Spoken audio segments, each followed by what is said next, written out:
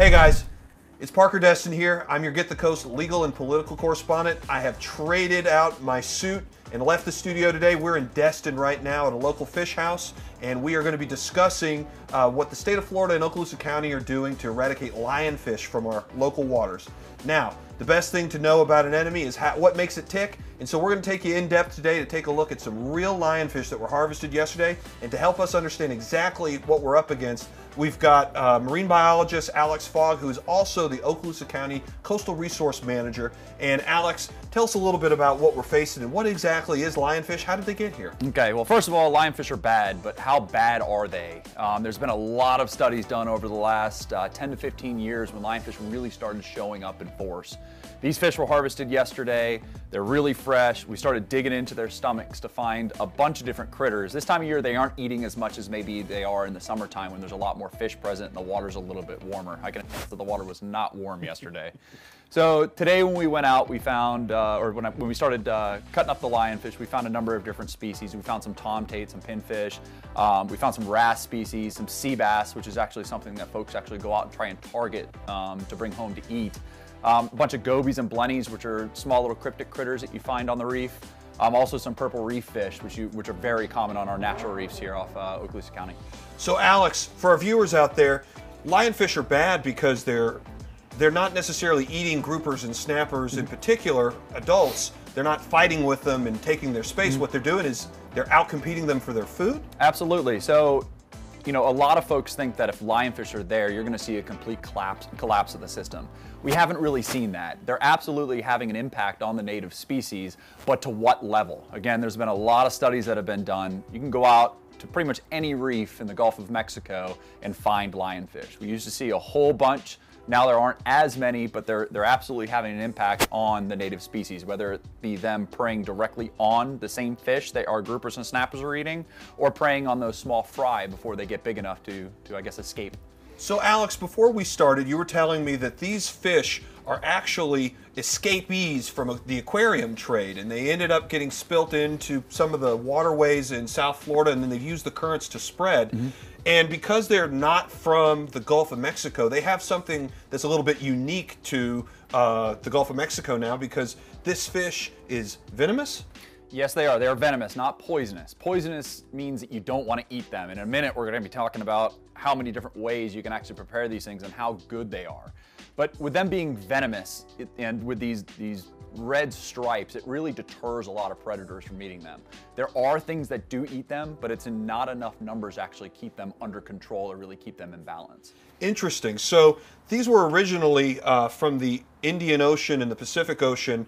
Yep. And so tell me a little bit more about the venom. How does that exactly work? Is it like a rattlesnake, or how does it actually get into, if you get stuck by one, how does it actually hurt you? So the venom's a little bit different than how it's delivered in lionfish compared to a snake or maybe even a spider. So lionfish don't have a hollow spine with a gland that injects venom when it stings you.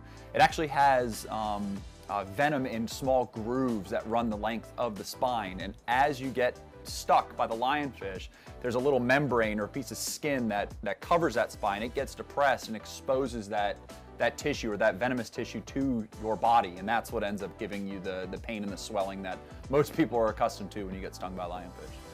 That's fascinating. So because they don't have a poisonous variant, if you just remove these spines, then you can just clean these things like a normal grouper or snapper, and then you can eat the fish just in the same way that we eat a fillet of grouper or a fried snapper sandwich in one of our local restaurants, right? Exactly. So you can fillet lionfish like any other species of fish, but if you aren't careful and do get stung, it's not a fun experience. So it is sometimes smart to go ahead and cut those spines off, or at least cut the tips off to where they can't actually sting you. If you do get stung, it is painful, but it's not going to kill you. You apply heat. It's a protein-based venom that can be denatured with heat. Fascinating. So if we have some folks who are interested in trying to say, how can I help? How can we get these out of our local waters? You had told me that spear fishermen, scuba diving, and mechanical removal is basically the only viable way to get rid of them. So what steps are Okaloosa County and the state of Florida doing to try to remove these from our local waters? So Okaloosa County and Destin Fort Walton Beach are working very closely with the state of Florida, Florida Fish and Wildlife Conservation Commission, on a number of different initiatives. The first and probably the most popular is the big lionfish tournament and festival that we have here in May. It's the Emerald Coast Open Lionfish Tournament that's associated with the Lionfish Removal and Awareness Day Festival. And during that weekend in May, tens of thousands of lionfish have been harvested in the past.